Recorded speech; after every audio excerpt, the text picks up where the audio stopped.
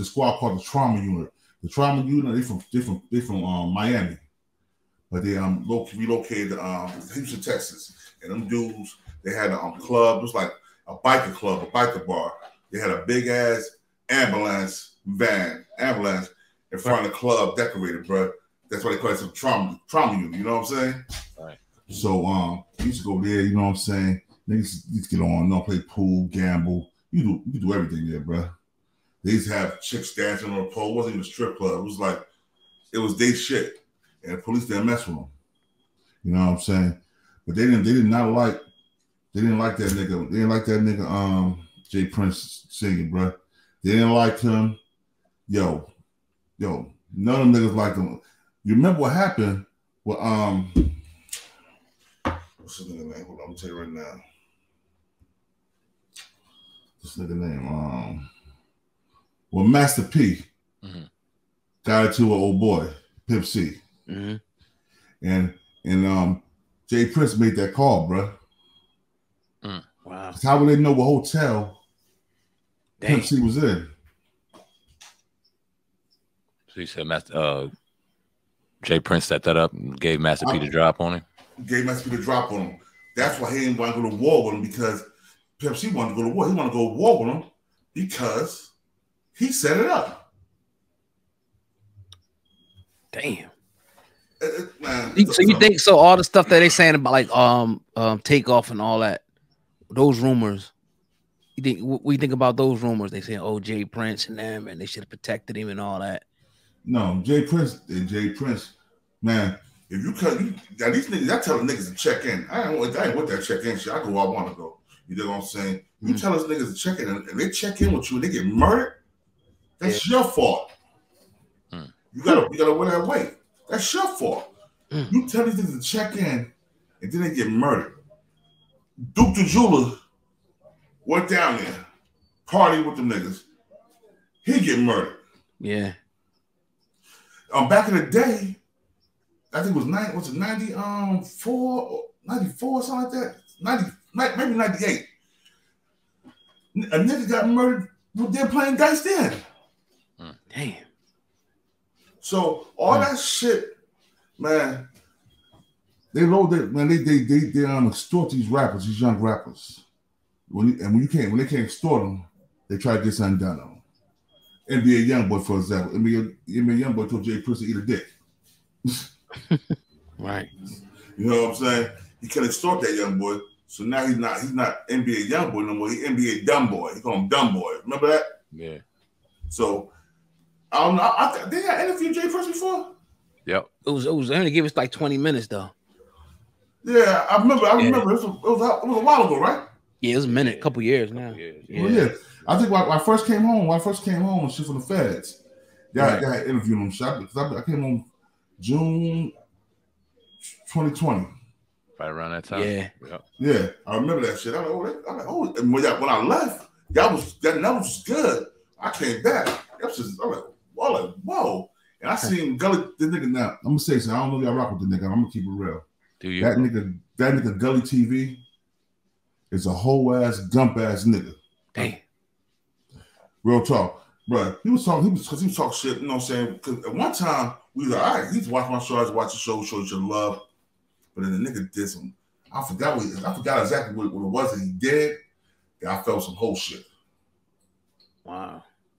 I'm like this. I don't know if y'all remember. If y'all haven't seen it, I dyed my beard orange one time. Yeah. I dyed my beard orange one time.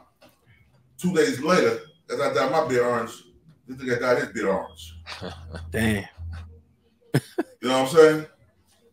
So I seen him mimicking shit, but I was like, I don't know why he mimic what I do, because nigga, you got all the interviews, you do a lot, you know what I'm saying? So, but I noticed I didn't notice, even with Doggy Diamonds.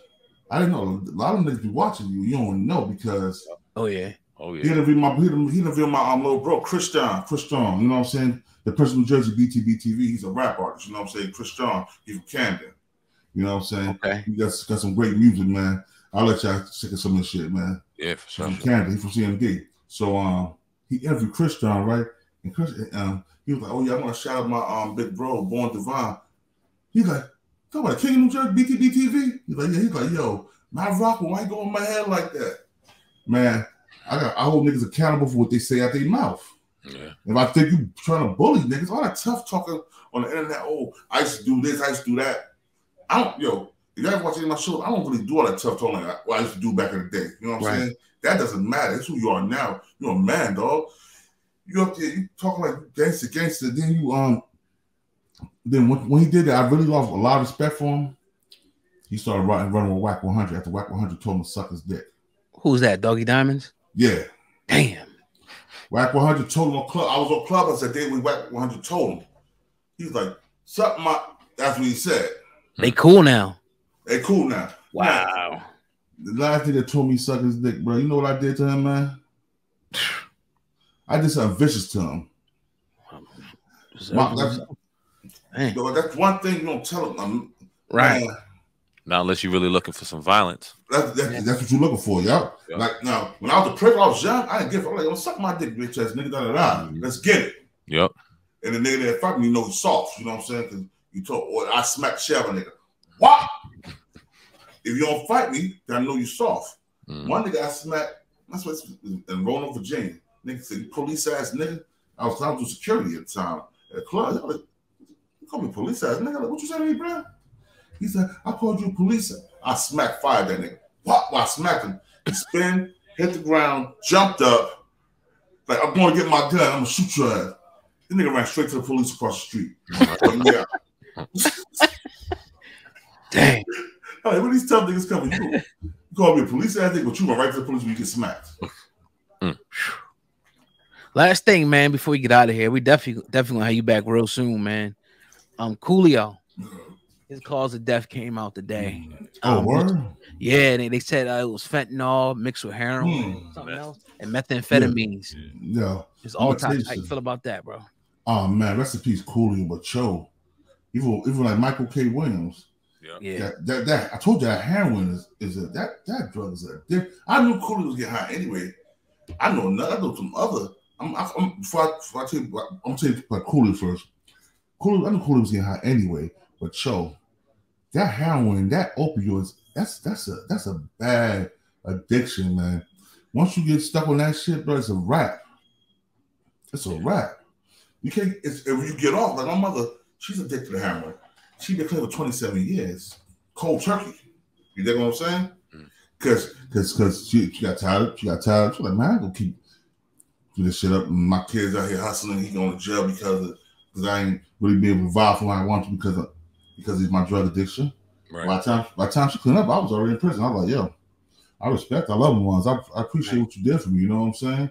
My mom, my grandmother raised me. Rest in peace, Ernestine Edmonds Davenport. You know what I'm saying? Rest in peace, she raised me. So you know what I mean. But like I said, my father was locked up most of my life. You know what I'm saying? So even my mom's boyfriend, my sister's father, pretty much the one raised me most of my life. You know what I mean? So me and him cool. He just passed. Me and him go tight. You know what I'm saying? That's like my pop. So you know what I mean? It's different, man.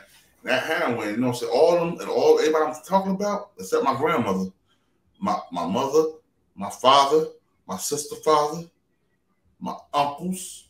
Damn. You know what I'm saying? All those addicted to heroin at one time. Wow. They all been clean now. They all been clean. You know what I'm saying? My father returned to Essex while I was 17. You know what I'm saying? He got murdered in Harlem, New York. That's why I don't fuck with them Harlem niggas. To be real. Because my father got murdered because the nigga was jealousy. You know what I'm saying? He was getting money. My father was a minister under Malcolm X in Temple No. 7 in Harlem. He was a minister at the Temple 25 in Newark, New Jersey. He was a minister at the Temple out here in Philly. I think it was Temple 12 or 15 or something like that. One of them numbers. He was a minister over there too. You know what I'm saying? So my father, he ran with the Black Mafia, the old school Black Mafia, all that shit. So my father was known. You know what I'm saying? My father lived in a Ritz-Carlton right across from Central Park. Dang. Okay. Yeah. I'm talking about he lived this. I was in the 5th grade. Like he'd go to jail, he'd come back, he'd go right back there. He had a penthouse suite up there. His wife was still living there when he died. When they murdered him. So I figured, they say he got hit in the, they say it looked like somebody bludgeoned him in the back of the head or something. What I think happened was, I think that when they hit him in the back of the head, my father had a heart murmur. You know what I'm saying? And when he hit him in the back of the head, his heart stopped.